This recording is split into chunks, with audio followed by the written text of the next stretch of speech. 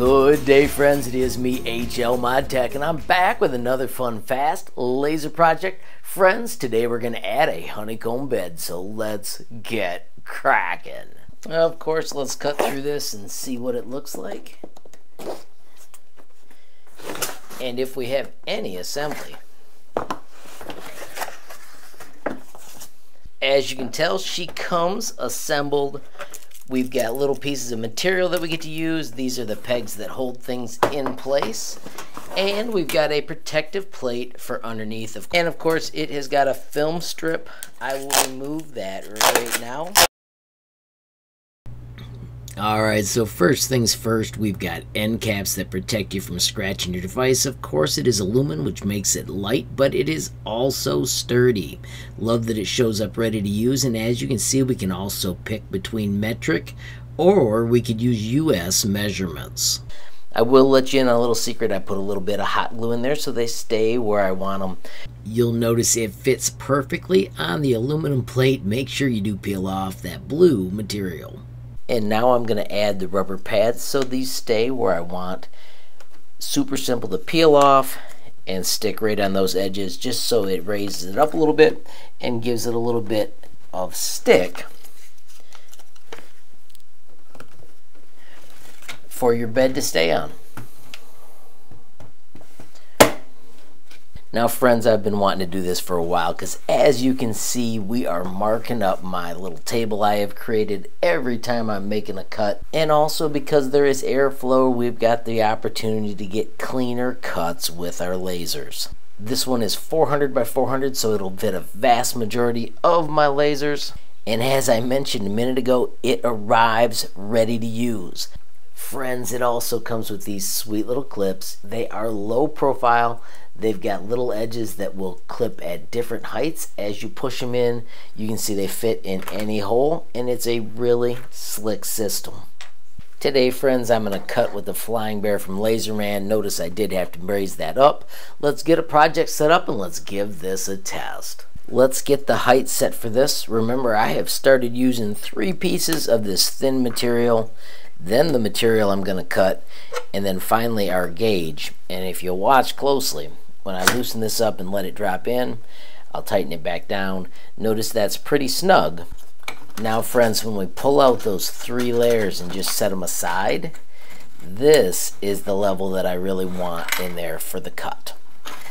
This piece of wood's got a little bit of a bad end on it, so I'm going to move it to that end. And now our height is set appropriately. Friends, as you can see, I have loaded my project to make one of my wicked cool keychains. Now, if we check the settings on this, we're going to do 6 passes at 250 to cut through this bit of wood. We're going to set the fill for 3370. Alright, so let's power on the laser.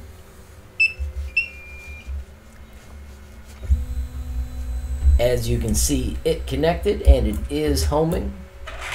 I love this feature, so let's put it back where it belongs. I'm going to move over here to this part so we've got a good view of it on camera.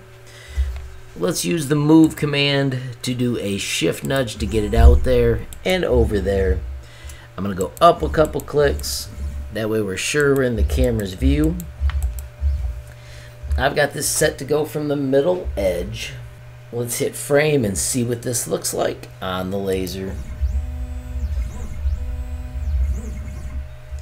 Just a tiny bit low. Let's do a control up to move forward. I'm going to try 2 clicks. Let's frame it again. That stayed on pretty darn awesome. I'm going to just adjust it a tiny bit. Let's watch it one more time, making sure we've got everything pretty square. One last frame. Just a tiny twist. Alright, friends, with that out of the way, I'm going to grab some safety glasses. Let's hit the start button and make something magical.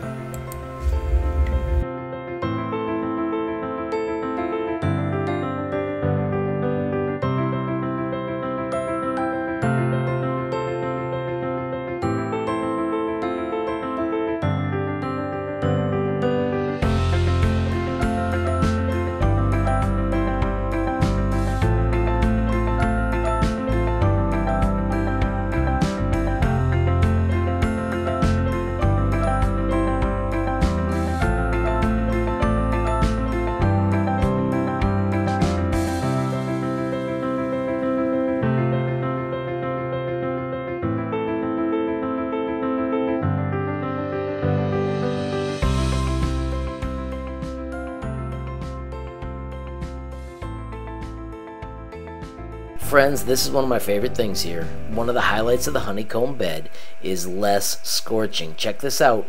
We just cut this one. This was cut the other day without the honeycomb bed, and notice it's scorched all the way around, and that's because the airflow on this one allows the smoke and heat to get away, hence you don't get scorching. That's pretty awesome. Friends, one other added bonus, in the kit you get some aluminum sheets so you can make cool items as well. Friends, there you have it, another fun, fast laser project. Of course, friends, if you enjoyed the video, please give it a like. Please also hit that share button so more people can learn about HLModTech. Of course, friends, you absolutely make my day if you take time to leave a comment down below. And if you haven't subscribed yet, what are you waiting for? Smash that subscribe button, and last but not least, hit that notification bell if you want to be the first to know when there's a brand new video from me, HLModTech. Thanks for watching, and have a great day.